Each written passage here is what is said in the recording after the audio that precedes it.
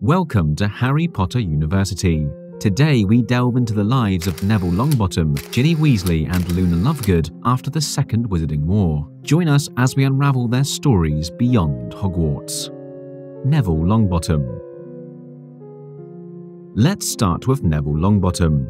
After the Wizarding War, Neville briefly worked as an Auror. Sometime afterwards, he either sent an application to or was offered a place on the Hogwarts staff by headmistress Minerva McGonagall, and ultimately landed a teaching job in the Herbology department under head of department Pomona Sprout. Throughout his new career, his students would come to be impressed whenever he showed them his Dumbledore's army coin, which he and other DA members kept as a keepsake and had come to be seen as something of a badge of honor. Neville also became the head of Gryffindor House after McGonagall went on to be headmistress, seated alongside his former professors and fellow head of house, Pomona Sprout, Phileas Flitwick, and Horace Slughorn.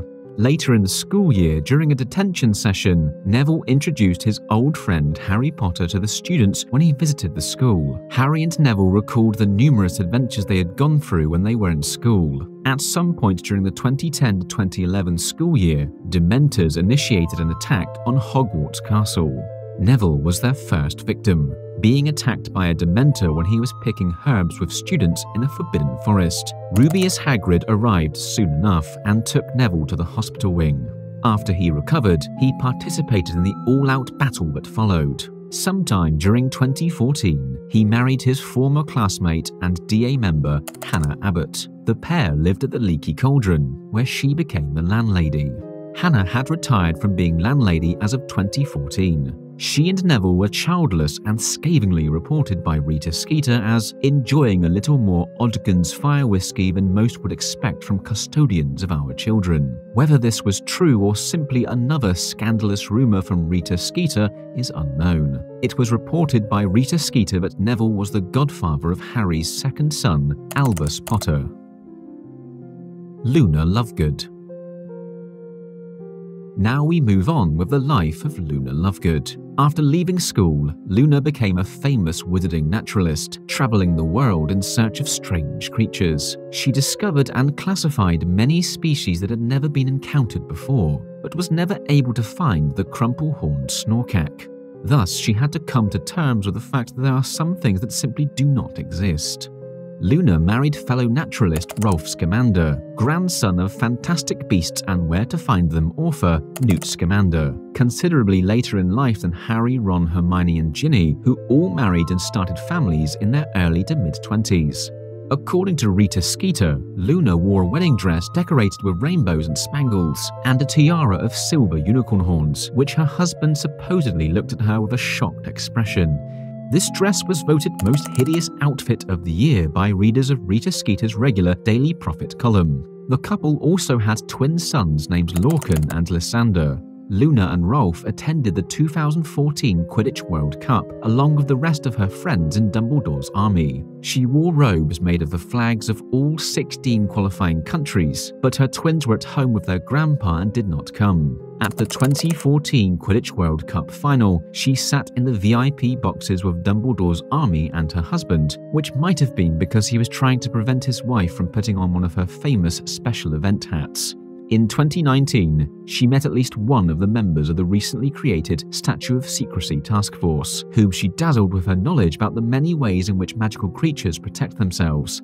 Luna also instructed them on how she performed the stamina charm, which instantly improved their casting both when used on themselves and teammates, and allowed them to accompany her in her search for bowtruckles and thunderbirds to mentor them on how to detect and look after them, improving their focus. Ginny Weasley.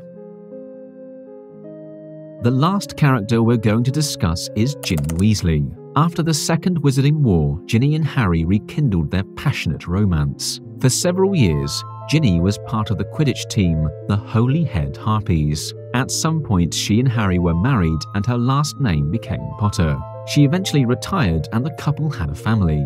She gave birth to 3 children, James Sirius, Albus Severus, and Lily Luna. Ginny later became the senior Quidditch correspondent for the Daily Prophet. In her capacity as Quidditch correspondent, Ginny attended the 2014 Quidditch World Cup in the Pantagonian Desert. While here, she wrote several articles for the Daily Prophet using her married name, Ginny Potter.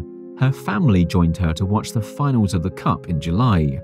Ginny covered the outcomes of the Brazil vs Bulgaria match live along with Rita Skeeter, the latter while in the journalist's enclosure repeatedly made corrections to Ginny's reports. This continued until shortly after the match ended. Rita remarked that her husband Harry Potter was publicity hungry, just as Ginny was approaching. That last remark sailed a bit too close to home, and Rita was taken uncountably ill with what some called a jinx to the solar plexus.